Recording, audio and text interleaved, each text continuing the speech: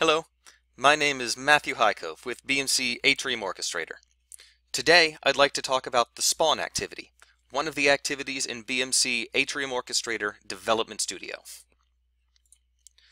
Normally, a workflow executes one and only one activity at a time. A spawn activity is responsible for splitting a workflow into two or more paths that run simultaneously. These paths run their activities in order, just like they do in any workflow. Once all the paths have finished, the workflow continues from the join activity at the end of the spawn. Because each path has access to the same context items, adapters, and other workflows, it can take actions without waiting for anything in the other paths to complete. Spawn activities are powerful, but there are guidelines for when they are most useful. The best time to use a spawn is when you need to take multiple actions that do not rely on each other, especially when those actions can take a long time or are hard to manage all at once. For example, you can use a spawn to extract multiple values from a large workflow input, which may be easier to manage and edit than a single large assign activity with many rows, or to connect two systems or use two adapters at once, like updating a remedy ticket while writing to a file. Because each spawn has a hard-coded number of paths, you can also use it to limit a workflow's activity. You could use a spawn to take the first 4 values from your input and run them at once, instead of using a for loop to run them one at a time. Because a spawn executes requests in parallel, you should not use it for actions that you do not want to run together. If you have two paths trying to use or edit the same context item and one relies on the other, you could have a race condition where the path you want to run second actually finishes first.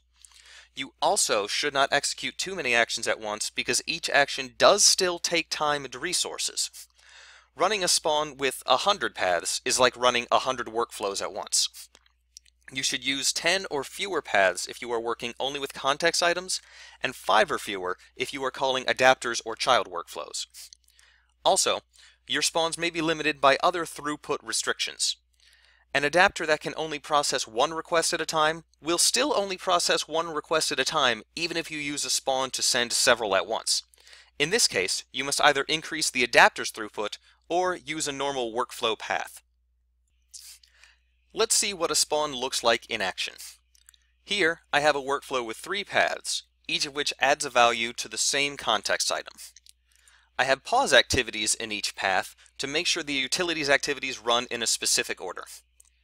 If I ran all these activities in sequence, it would take at least 14 seconds for the pauses alone. But if I use a spawn, the workflow will run everything at once and it should take no longer than 5 seconds, the time of the longest running path. Normally, you would not use pauses to force activities to run in a certain order, but this will demonstrate how the spawn runs activities in parallel.